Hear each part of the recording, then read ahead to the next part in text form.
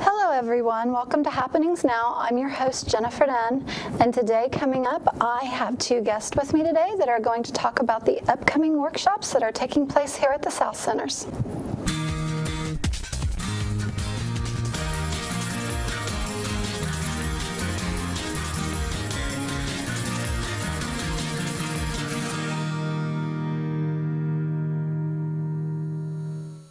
Hi everyone, and welcome back to Happenings Now. Today I have with me Christie Welch, Direct Marketing Director here of the OSU South Centers, and she's going to talk about some of her workshops that she has going on in agritourism and market ready if anybody needs help getting their products to market. Hi Christie, how are you today? Good, Jennifer. It's good to be here. As I stumbled all over your title. That's so it is no problem. Director of Marketing and Agritourism Business? So actually, I lead our direct food and agricultural marketing team through OSU Extension, and our program is statewide. And we have about a dozen folks on our team, extension educators and partnering organizations. And our whole goal really is to help local producers be better marketers. So hopefully they'll make more money, which leads to more sustainability. Good. And I believe on that note, you have a market-ready producer training that's coming up here? We do. We're partnering with the OSU Extension office in Franklin County. So this training will be in Columbus, Ohio on March the 19th. And our market-ready training is a program that we do that is really designed to help producers explore different market channels. Okay. So let's say I've been spending most of my time selling at farmers markets, and I want to look at either getting into restaurants or maybe even go wholesale. And so this training program really looks at those different business functions of selling to those different market channels. As you can imagine, selling directly to the consumer at a farmer's market is quite a bit different than selling to either a restaurant or even a wholesaler is especially different. So we're really just providing that information to help those producers explore those different channels and see if that might be a fit for their business. Okay, so these are individuals that are already set up at a farmer's market and already distribute through a farmer's market, so they've been there a while? So they don't have to be already selling at a farmer's market. They can be selling at any of the market channels, and then they're exploring just diversifying their market. So they've got multiple channels they're selling to. Been in the business for a while and they're already got their foot in the door and they're selling, so they've got kind of a general idea of selling and the process and steps that you would have to go through to sell? Yeah, now that's typically the case, although if somebody's new to selling a product, I still say this would be a great opportunity for them to learn about the different ways they might be able to sell their product and help them to prepare to start their business. So I wouldn't... so anybody, if they're brand new, can come. Okay. Yep, absolutely. That sounds really good. Now where is this at? Because I don't think this is here at the South Centers this time. Correct. This is going to be with the Franklin County Extension office in Columbus, and their extension office is at 530 West Spring Street in Columbus, Ohio. And as the flyer you see up there, if you'd like more information, you can go to that Go link, which is go.osu.edu/Market Ready Franklin, and that's with no spaces. And you can get directions to their office there. You can register for the workshop and learn a little bit more. And I think I saw on the workshop flyer that there is a cost for this workshop. There is a cost for this workshop, so it's $25, and that includes their lunch. Because this is about a 6.5-hour training, we'll start at 8:30 in the morning with registration, and then we won't conclude till 4:30 in the afternoon. So we provide a lunch for them and some snacks throughout the day, and then they get a whole notebook of information about the different market channels and the information they gather that day. That sounds really good. And then again, it's just to help individuals that want to sell their products to branch out to restaurants, grocery stores. Yep. What we focus on again are those business functions. So for example, when you're selling direct to consumer at a farmer's market, typically you're exchanging payment right there. Well, if you're selling to a restaurant or a wholesaler, you're not going to get cash when you deliver that product. And so there's a whole set of business functions that are different, and we just again help provide that information and education so they can look at those different marketing opportunities. That sounds like a really interesting workshop. We've done this training now a number of years here in Ohio, and we always get really good feedback from the people that attend, so it's very well received. Well, before we go to the next topic, does this have anything to do with social media, or it's just... So we do talk a little bit about how you communicate with those different customers, so we'll touch a little bit on social media marketing, but we also have our Device Ready program that is a whole day where we talk nothing about social media marketing, and that's something we can talk about another time. We will definitely have to do that, because I know a lot of individuals also want new and interesting ideas how to get themselves out there in the social media network. Absolutely. Okay, and I think next up we have the Ohio Agritourism Conference that's coming up. We do, so I'm really excited about that. This is our third year for our Agritourism Conference here in Ohio, and we are hosting it at Mays Valley Winery, which is in Hartville, Ohio, so a little bit northeastern Ohio. And Mays Valley started their agritourism operation back in 1960, and so they've been around for a while. They currently have tons of events. They have a local brewery, a craft brewery on their location, and plus in addition to all the agritourism activities that they do. So it's a really great opportunity to visit a successful agritourism operation and then learn about how agritourism might benefit your operation. So what we're finding is adding agritourism activities to your operation can really help diversify your cash flow, bring in some typically off-season income, and really be kind of that connection and that face of agriculture to the general public. That is really neat. I guess the big highlights on that, there is a cost included in this. There is a cost for this one as well. Again, it's an all-day workshop, so we'll be providing lunch. It's $30 per person, and you can again see the registration link there. It's go.osu.edu/Agritourism Conference 2019. And again, if you click there, you can find more information and register for that workshop. And I will say that our space is limited. That's what I just saw. I was going to say something like that. It looks like this is one that fills up really quickly. It does fill up quickly, and we're very excited. Again, this is the first year we'll actually be hosting it at an agritourism operation. So that would be really neat. I can only imagine the insight that you would get to see somebody else on a day-to-day operate what their day is. If you have a business that you're starting, or you want to start, or you're thinking about adding this on to an addition. Absolutely. Because I had, just to change the topic, I was getting my tires balanced, and there was a gentleman there that sells pumpkins, and he said his son had just started the agritourism. They have a business down by the river, and he really didn't know how it was going to pan out. You know, and me being me, I'm like, oh, I work at the South Centers. This is who you need to contact. Right. Very good. Very good. And so it can be a really good addition to some operations. There is some planning that goes into it, and Ohio passed a law for agritourism about 3 years ago now, and so during our Agritourism Ready Conference, we'll be having breakout sessions where we'll talk about different activities that you might want to add. We'll talk about managing some of the liability risk that goes along with having public come onto your operation. You'll be able to interact with other agritourism operators, and learn from them. And I will just say that Bill Backen, who he and his wife Michelle own Mays Valley Winery, was the speaker at our conference last year when we had it here in Piketon, and he was so well received by our attendees that we're like, hey Bill, we're coming to your place next year. So we're really excited about that. Well, this sounds like a wonderful idea to network.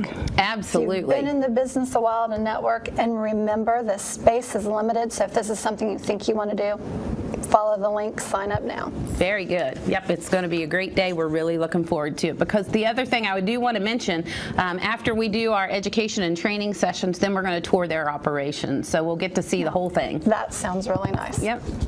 Too bad I couldn't sneak up and do that. That sounds like a really interesting thing. And I think the last thing you have on your bill coming up is the 2019 Small Farm Conference and Trade Show, which is March 29th and 30th, and it will be held here at the South Centers. Yeah, and we're excited about that. This is a conference that's been held for a number of years over the last couple of decades here in Ohio, and so we're really excited to bring it to Piketon this year. And so we're opening doors to to success for the Small Farm Conference and Trade Show, as Jennifer mentioned, March the 29th and 30th here in Piketon at the OSU South Centers.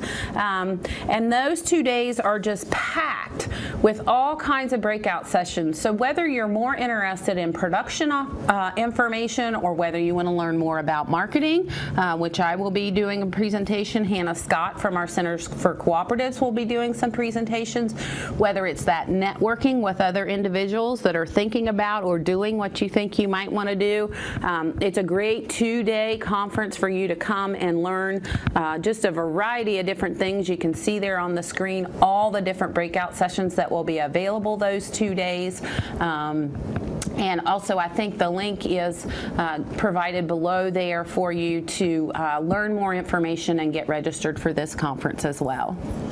Yeah, just looking at, because I have the schedule here, just looking at it, they've got a horticulture section, an aquaculture section for any of our ABC bootcamp graduates that have been around and are in the business now. They've got a forestry, a livestock, soils, marketing, which you were talking about. So it looks like understanding the consumer just in the marketing, creative marketing, cooperative marketing at the local market, growing your business with the market. So it looks like a lot of interesting things, and farm management along with some hands-on training and miscellaneous. Absolutely. So you can kind of pick and choose which sessions are most relevant for your particular operation. And you know, if you have multiple people coming from the same operation, that's really a great way to split up and gather more information throughout those 2 days. So do you have to register for the whole thing, or can you just register for the certain sections that you're interested in? Yeah, you can register for either 1 day or both days, and then there's also an additional hops workshop on the Friday evening. And of course, hops is a crop that's really grown in popularity here in the last couple of years.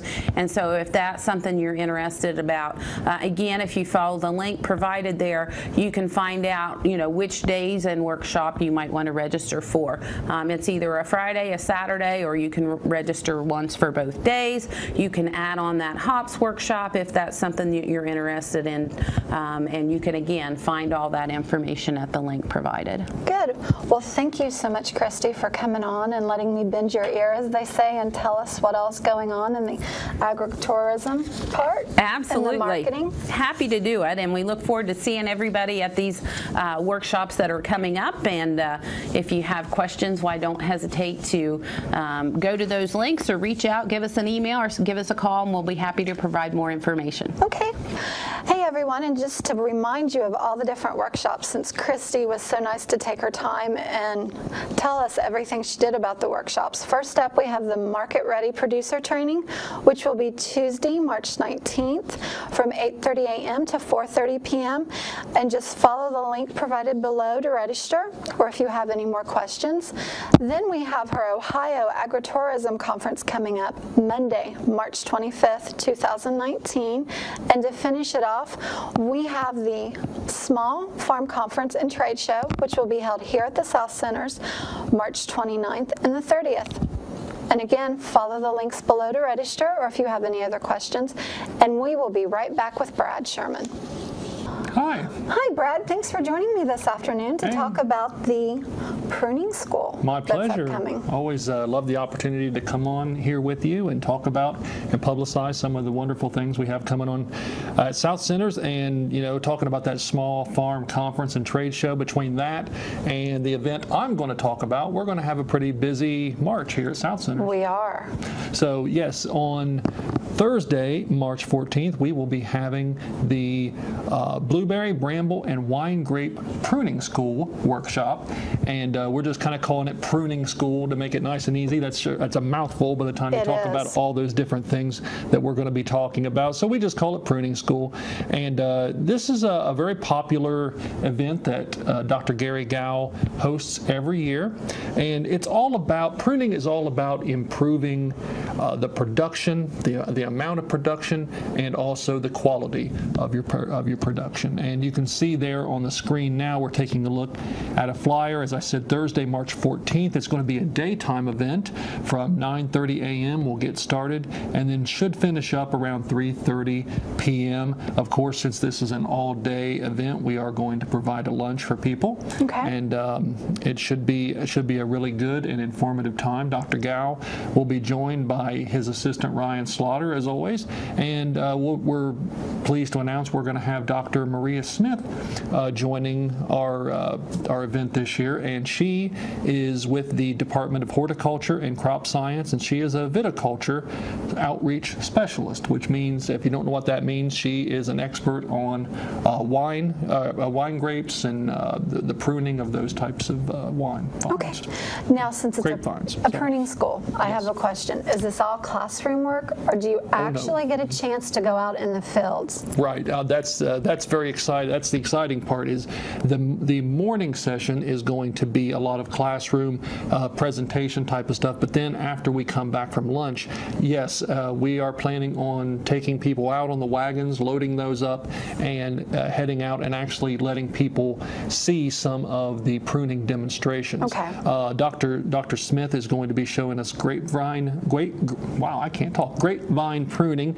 Dr. Gow is going to be doing some blueberry pruning, and then Ryan Slaughter will be showing us some blackberry and elderberry pruning techniques. Okay. So do you need to have any experience, be a professional farmer? Oh, no. Or if you're starting out new, is this a workshop you can attend? Well, much like all of the workshops that we hold here with Dr. Gow, it's kind of geared toward, it's great for someone who has experience, or it's also great for someone who's just getting started. In fact, I had a lady call me and register already, and she has a small farm, and she's just kind of interested in getting started with this type of stuff, just trying to learn, and I told her it would be an excellent opportunity. So we have those types of people, but then we also have people who are quite used to doing this. And one of the things that Dr. Gow told me as we were working up some publicity items for this event, he said that learning to prune is kind of like learning to swim. You just kind of got to do it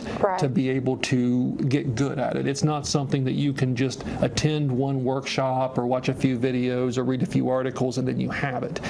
Pruning is kind of like an art, and it's something that you need to do and do and do, and if you do it enough, then you're going to get good at it. I kind of wondered if that was the general idea, because I know with just in the garden or the flower beds and what you prune and when you prune them. So did you go over those basics then? So this is going to be my first pruning school, but just kind of looking at the agenda and what he has on here, they're going to be talking about hardy figs, hardy kiwis, and grafted blueberries. That's one of the first things that's going to be on the agenda. We're going to be talking about the grafting of fruit plants, and Bill Johnson is going to be here with us. I forgot to mention that. Not the congressman, but he is a Franklin County Master Gardener volunteer, so he is going to join us as well. And then right before lunch, Maria is going to go over the grapevine pruning techniques. Well, that sounds really interesting. And then just to let everybody know again, it's the Blueberry, Bramble, and Wine Grape Pruning School. Right. It will be held Thursday, March 14th, 2019 from 9:30 a.m. to 3:30 p.m. Right, and we had to cut it off somewhere where blueberry, bramble, wine grape. We couldn't get all the things that we're going to talk about just for the length of the title. But like I said, there's going to be other pruning things that we talk about as well. Now, is there a cost associated with this? Do they need to bring their own materials to take notes, or are they getting anything?